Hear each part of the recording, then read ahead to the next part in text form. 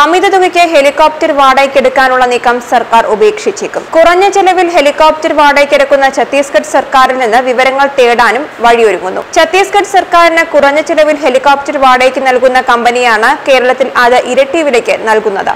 ഛത്തീസ്ഗഡിൽ 25 മണിക്കൂറിന് ഈടാക്കുന്നത് 85 ലക്ഷം രൂപ മാത്രമാണ്. കേരളത്തിൽ 20 മണിക്കൂറിന് 1,44 ലക്ഷവും. ഇതെങ്ങനെ സംഭവിച്ചുവെന്നാണ് അന്വേഷിക്കുന്നത്. ഛത്തീസ്ഗഡ് നക്സൽ ബാധിത പ്രദേശമാണ്. കേരളത്തിൽ മുഖ്യമന്ത്രിയുടെ യാത്രയ്ക്കൊഴികെ മറ്റൊന്നിനും ഹെലികോപ്റ്റർ ആവശ്യമില്ല.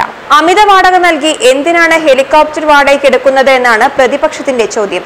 ഇക്കഴിഞ്ഞ 10-നാണ് കരാറിൽ സർക്കാർ ഒപ്പിട്ടത്. മുഖ്യമന്ത്രിയുടെ ഉപയോഗത്തിനാണെന്ന പേരിലാണ് അടിയന്തര ആവശ്യമായി ഹെലികോപ്റ്റർ വാടകയ്ക്കെടുക്കാൻ തീരുമാനിച്ചത്. 11 പേർക്ക് സഞ്ചരിക്കാവുന്ന ഇരട്ട എഞ്ചിനുള്ള ഹെലികോപ്റ്ററാണ് വാടകയ്ക്ക് എടുക്കുന്നത്. മുഖ്യമന്ത്രിയുടെ പോലീസ് ഉപദേഷ്ടാവാണ് ഇത് സംബന്ധിച്ച ചർച്ചകൾ കമ്പനിയുമായി നടത്തിയത്. ചർച്ചയിൽ 11 പേർ സഞ്ചരിക്കുന്ന കോപ്റ്ററിനെ കുറിച്ച് പറഞ്ഞിട്ടില്ലെന്ന് ചിപ്സൺ ഏവിയേഷൻ മുഖ്യമന്ത്രിക്ക് നൽകിയ കത്തിൽ പറയുന്നു. ധാരണയിലെത്തിയത് പവർ രക്ഷാപ്രവർത്തനത്തിനുള്ള ഹെലികോപ്റ്ററിനല്ലെന്ന് ചിപ്സൺ നൽകിയ കത്തിൽ പറയുന്നുണ്ട്. തങ്ങളോട് ആവശ്യപ്പെട്ടത് രക്ഷാപ്രവർത്തനത്തിനുള്ള ഹെലികോപ്റ്ററാണെന്നും കത്തിലുണ്ട്. 5 പേർക്ക് യാത്ര ചെയ്യാവുന്ന ഹെലികോപ്റ്റർ 37 ലക്ഷത്തിന് വാടകയ്ക്ക് നൽകാമെന്നാണ് ചിപ്സൺ പറഞ്ഞത്. പവൻ ഹാൻസുമായി കരാറിലേർപ്പെട്ട തുകയ്ക്ക് 3 ഹെലികോപ്റ്റർ 30 മണിക്കൂർ പറത്താമെന്ന് ചിപ്സൺ പറയുന്നു. ഇതാണ് സർക്കാരിനെ വെട്ടിലാക്കിയത്. ഹെലികോപ്റ്റർ വിവാദം സർക്കാരിന്റെ സത്പേര് ഇല്ലാതാക്കിയതായി സർക്കാർ കരുതുന്നു. വലിയ സാമ്പത്തിക പ്രതിസന്ധിയിൽ ഉഴലുമ്പോഴാണ് സർക്കാർ ഹെലികോപ്റ്റർ വിവാദം ഉണ്ടാക്കിയത്. എന്നാൽ ഇത്തരം വിവാദങ്ങളിലൊന്നും ശ്രദ്ധ കൊടുക്കേണ്ടതില്ലെന്നാണ് മുഖ്യമന്ത്രിക്ക് ലഭിച്ച ഉപദേശം. മുഖ്യമന്ത്രി ഇതിനോട് യോജിക്കുന്നു. എന്നാൽ അഴിമതിയുണ്ടെന്ന് പറഞ്ഞാണ് മുഖ്യമന്ത്രിയെ ബുദ്ധിമുട്ടിക്കുന്നത്.